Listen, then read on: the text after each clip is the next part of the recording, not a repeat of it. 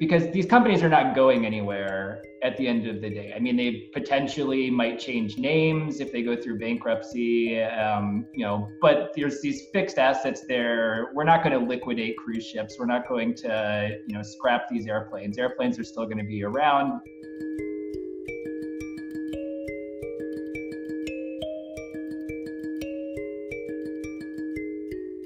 Who should be getting a bailout and who should not be getting a bailout and why?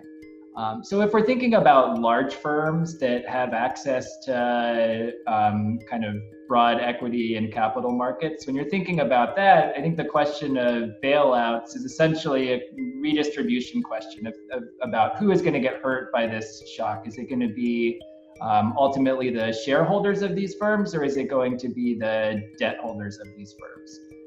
When we're contemplating bailouts to these companies, then like cruise ships and airlines or airplane manufacturers like Boeing, what we're really contemplating in the end is whether it makes sense to provide transfers to the shareholders of these companies. Because these companies are not going anywhere at the end of the day. I mean, they potentially might change names if they go through bankruptcy, but there's these fixed assets there. We're not going to liquidate cruise ships. We're not going to, scrap these airplanes. Airplanes are still going to be around. Air travel companies have gone through bankruptcy in the past successfully and continue to operate through those periods. So when we're thinking about these transfers, then we're basically essentially asking, does it make sense to provide large transfers through the government to the shareholders of these companies? And I think there we should think about, who's ultimately best able to bear the consequences of this recession. So, it's not fair in some sense that, we have this pandemic and output has declined and income has declined. Somebody is going to have to face the consequence of that recession. There's no claim that, the travel industry caused this pandemic to happen. It's not the fault of airlines that nobody is traveling right now. But at the same time, output is going to be lower and income is going to be lower, and somebody is going to have to suffer the consequences of that. So if we're thinking about what would we like as a society that values equity in some sort of way or values insurance, is that probably want to be focusing our stimulus and focusing our transfers on the households who are least able to bear the consequences of this recession. And if you're thinking about that, that's probably not the shareholders of airlines.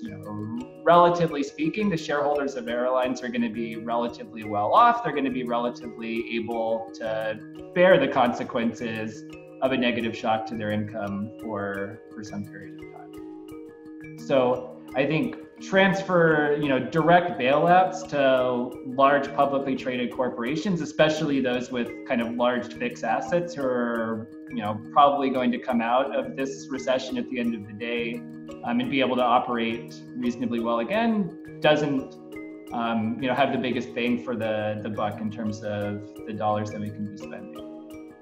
Now, if you think about other types of businesses in the economy, like the small firms that are out there that are not publicly traded and don't have the same sort of access to broad funding, I think there's much more of an argument for kind of targeted stimulus towards small businesses, because it can be very potentially disruptive if there's large waves of liquidation and these businesses kind of going under. It's much less likely that a small restaurant or a small retail store is going to be able to continue operating through a bankruptcy proceeding and then ultimately emerge from that. It's much more likely that these firms are just going to shut down and liquidate, and they're not going to be there anymore when the recession ends.